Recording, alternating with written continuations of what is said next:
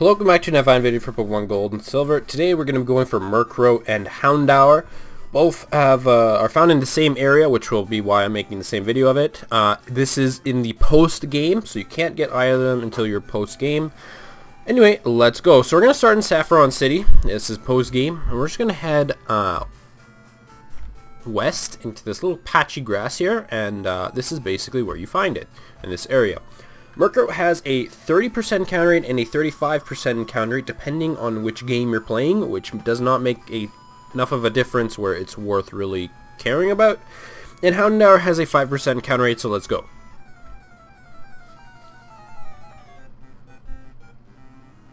There we go, we found Murkrow, a very unique Pokemon. It's unique to Generation 2 in the sense that it's a flying dark type, which has not been made, I don't believe.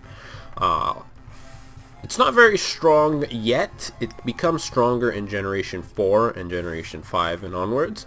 But if for whatever reason you want to use one on your team just because it looks cool, then go right ahead. I'm capturing one. Murkrow's always looked kind of cool, and you know, it's always been one of my more favorite Pokemon. So let's just capture it real quick. There we go, we capture it. And with that, we just have a 5% Houndour left, and I'll talk about that once we find it.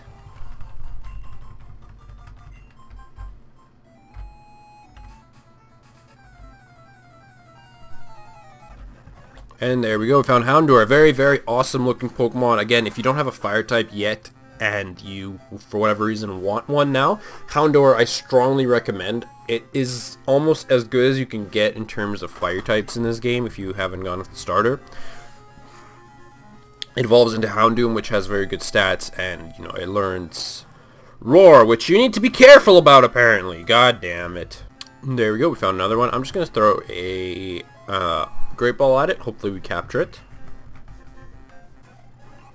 And there we go, captured it. So it's not always going to use Roar, just like Growlithe. It uses it sometimes, but just be aware that it does no Roar. I had a feeling it knew Roar for whatever reason before I went into this video. It must have been from my Pokemon Crystal video, but I just forgot to mention to you guys. But good thing I showed you that video because I probably found it before you guys did. Anyway, thank you for watching. Make sure to stay tuned for whatever I post next to you.